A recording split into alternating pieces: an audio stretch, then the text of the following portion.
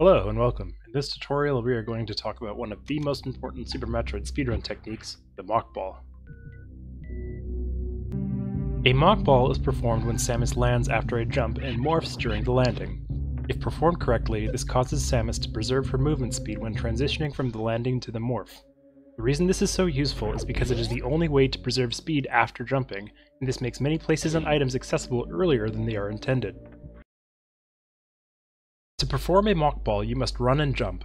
While mid-air and holding the jump button, you will want to aim down. At this point, if you are not holding the jump button, you will lose all horizontal momentum. You will know your setup is correct if you continue moving horizontally while aiming down. After aiming down, you will want to wait until you are about to hit the ground and hit down again to morph.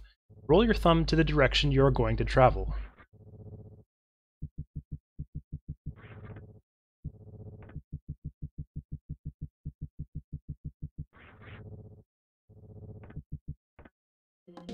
A Mockball is possible at any speed.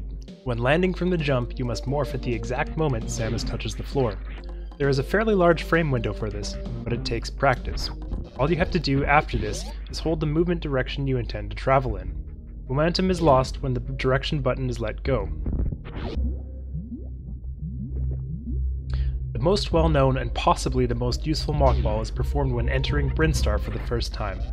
Perform a Mockball by jumping through this door while running, hold the jump button through the transition, and perform the Mockball any time before the crumble blocks. Doing this allows you to skip the second mini-boss, Spore Spawn, by collecting super missiles early.